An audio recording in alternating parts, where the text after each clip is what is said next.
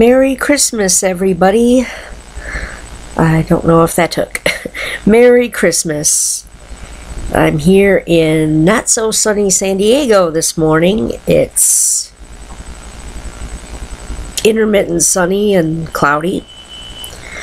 I'm just sitting having my coffee, and Chris is having his, and he's working in the driveway. We're waiting for Mom to get up. Nice and peaceful.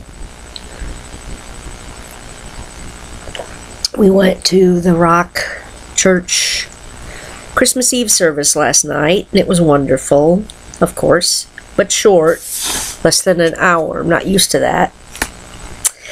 I'm missing everybody at my DBC church family. I wish you all a very Merry Christmas and a day full of blessings and just all of God's goodness. He's so good. I'm just taking some time to be quiet and just to kind of soak that in. Just realize all that He has done for me. Just the goodness of God.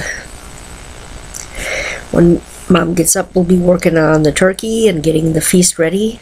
It's going to be a little bit different this year because I'm going to have gluten-free. We're going to have to make some gluten-free stuffing and gravy for me.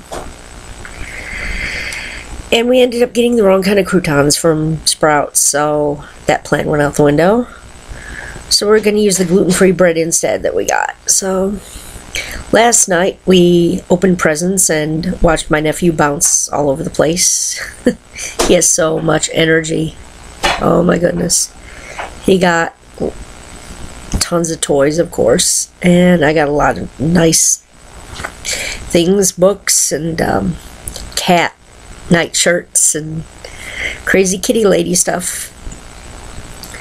And Chris got his Bible. I got him a Thompson Chain Reference Bible. It says Pastor Chris on the cover. It was just so pleased to be able to give him that.